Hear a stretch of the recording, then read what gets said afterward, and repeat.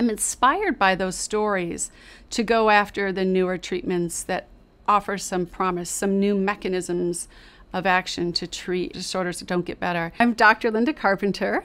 I'm chief of the Mood Disorders Program at Butler Hospital. TMS therapy came along, it was really a blockbuster in my mind. And so I was involved in the research, and then we opened up a clinic.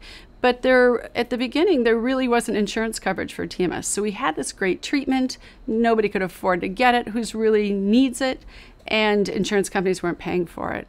And there was a point in my career where I felt like this righteous fury. I needed to advocate for coverage for this treatment and go all out there with a skill set that I didn't have or wasn't trained in, to represent patients in administrative law judge hearings and write letters and really advocate in ways that had not been a part of my experience as a physician or my training in medical school. And I felt extremely compelled to fight on their behalf. And I feel very grateful that I did, because now we have, national coverage for 99% of patients, and we serve many, many patients with this treatment. Patients that I've known for decades and seen struggle along get better with this treatment. So that's very, very gratifying.